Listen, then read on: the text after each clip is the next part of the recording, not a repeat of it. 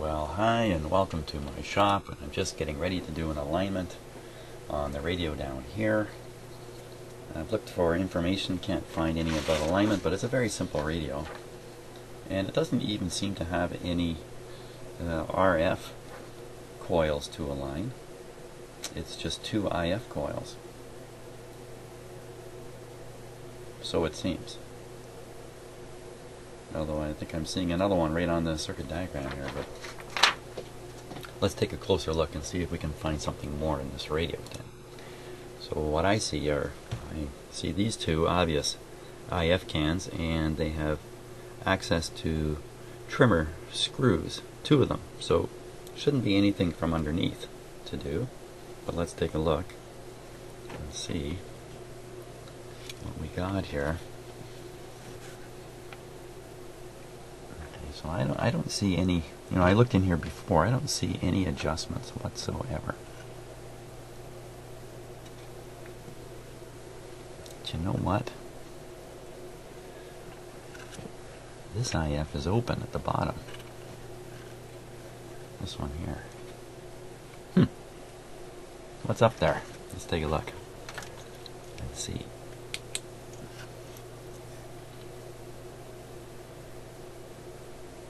Well, I see a screw right up at the very top of that. Whoops.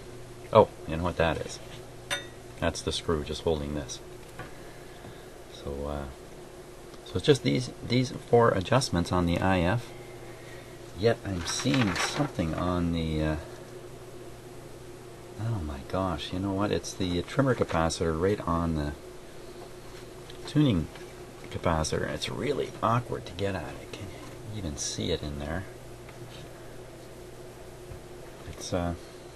It's down here, down where I'm pointing, and yeah, fat chance I'm getting at that here because of this tube right here. How are you going to get a screwdriver in there? That little tiny space right in there. That's that's a little bit of a design problem there. Gee, and then of course that's the most likely thing to be out of adjustment. Hey, there's something else that's kind of funny about this. No, there isn't. It's just funny about the way I'm looking at it. What a filthy, dirty capacitor that is, though. There.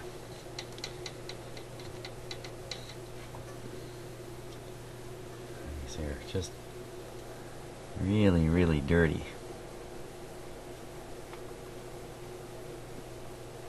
But I'm not sure there's any advantage to trying to clean them off, really. So why don't we start the alignment process on this radio. And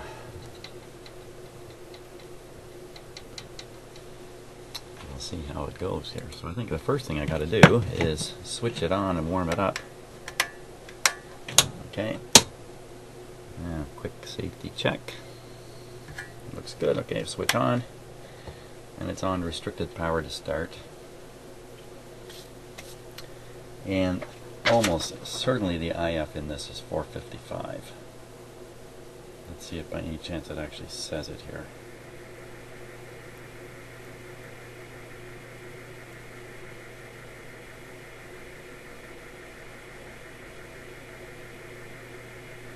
And it has a recommendation of where to hook up your oscillograph. I don't have an oscillograph. I have an oscilloscope. But we're not going to do that. We're just going to monitor the output volume right on the speaker. So why don't we connect those wires up.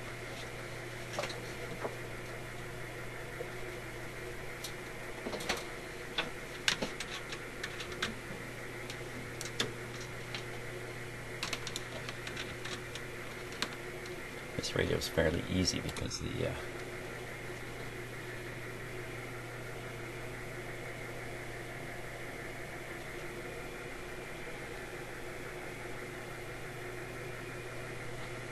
it's easy, but the wires are very light. I want to break them.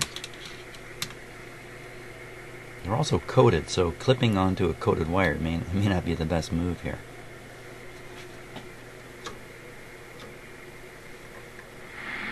Nope, I got it. You can see the meter going up and down. Okay, now we'll dial in 455 here on the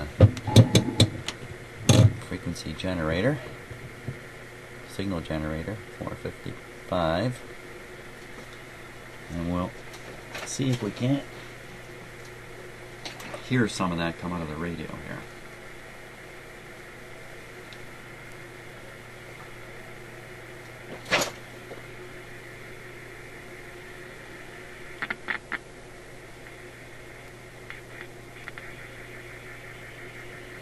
So I'm just trying to shove it in through the antenna first.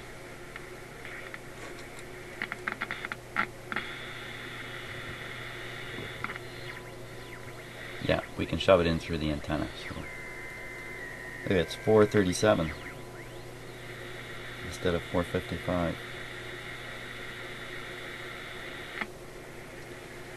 Well, it's the second radio with an IF that's a fair bit off, and this isn't terrible, but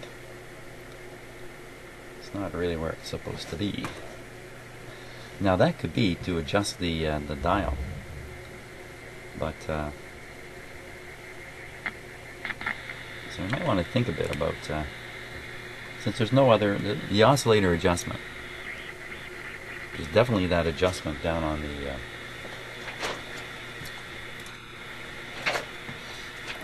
capacitor there is pretty much out of range. Let's give it the full voltage here.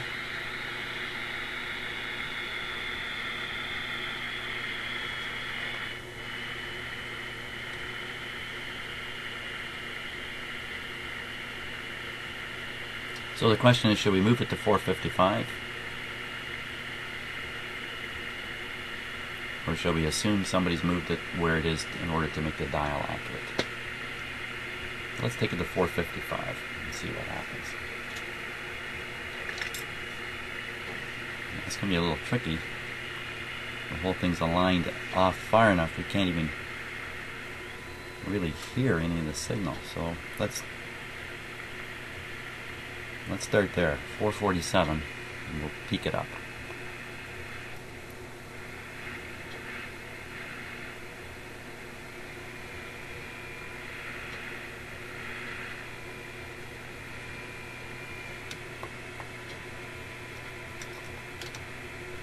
You notice I'm using a metal screwdriver again.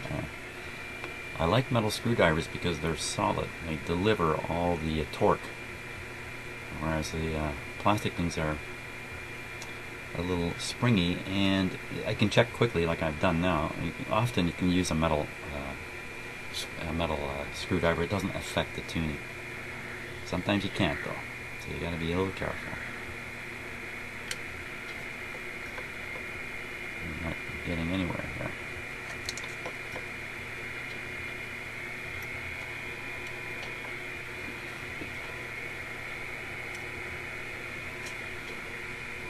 Oh.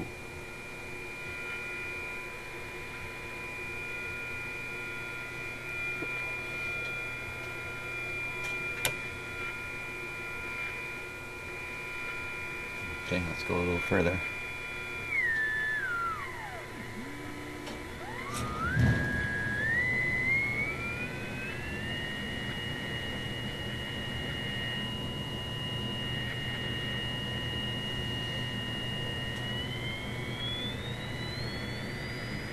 Okay, there's 455.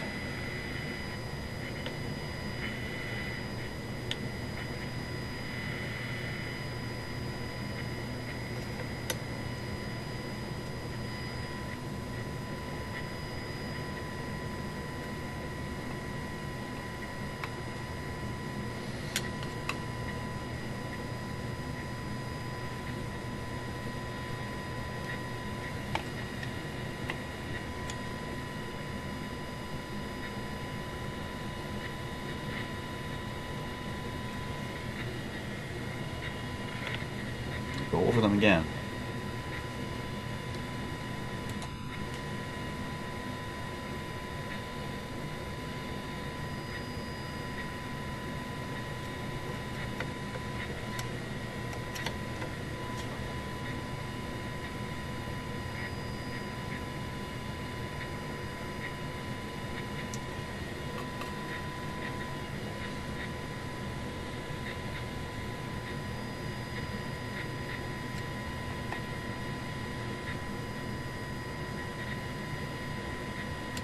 Well, that's about as much as we're gonna get out of it, I think. And if the other adjustment's just the oscillator adjustment, it won't affect the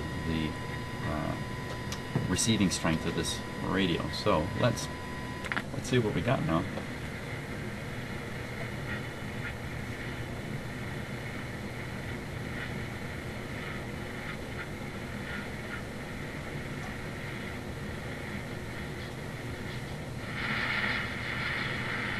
Thought I picked up a couple stations here yesterday.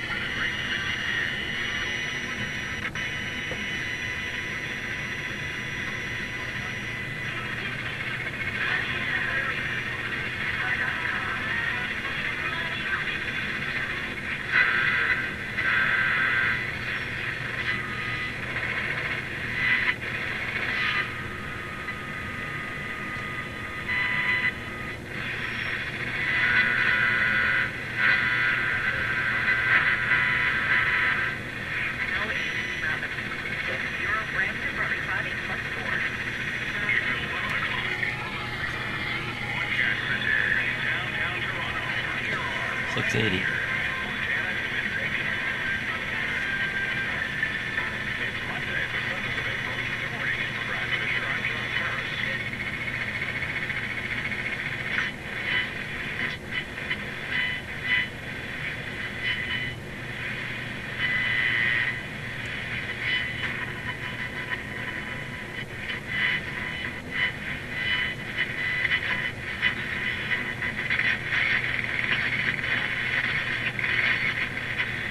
Okay, let's try one more experiment here. We'll hook it up to the outdoor antenna. And see if that doesn't boost it a bit.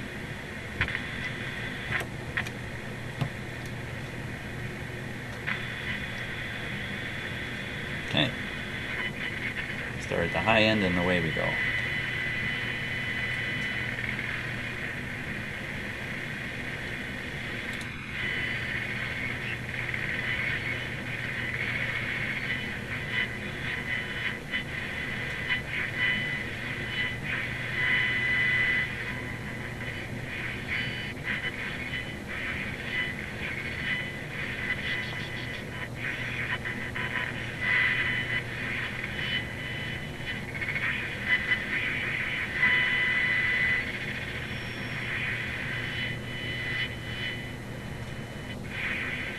Well, that didn't seem to help. We're getting a station right around here somewhere.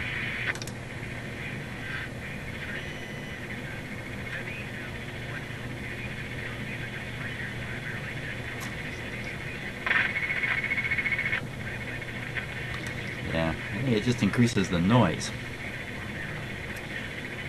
And so an awful lot of noise is making it into the front of this radio. So, but that's about the best we can do. I can reassure you that this radio in another location will probably sound just fine. Here in my shop, in my house, not so good. Even as I drive into my driveway, if I'm listening to AM radio, it starts doing all this funny chit-chat and chatter and noise and that. So I think I'm pretty satisfied with the result at this point, and I think we're done. I'll put it back in the cabinet. Oh my God, what happened to the last radio I put in the cabinet? Every time I put it in, it stopped working. Oh no! Well, that's just the top of it. There, that's the front of it. There it is, all finished. Hey, let's give it a go. Let's give it a go. Now, my last radio, every time I put it in the cabinet, it stopped working. So, let's see what goes on with this. Give you a better idea in the dark here. Darken it down a bit.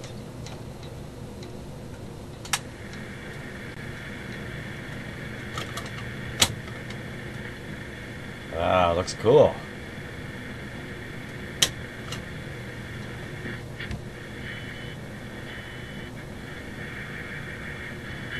Yeah, I'm sure that's working. Look at that. Very nice. I like it. It's a cool looking front. I love the pattern in here. It's great. Funny how the others have the pointer offset from the center of the thing. Can you see that? Just another little design detail. It's not dead center. It's off to the side. So I like it. It's a nice little radio. Kind of matches another one I have. I have a much bigger radio. It's a similar kind of wood look to it. So you know what I'll have to do? I'll have to set up a little AM transmitter in here so when I do the test I can actually play some decent music through it, because you never get anything good in here except computer sounds. Anyway, there it is. Pretty happy with that one.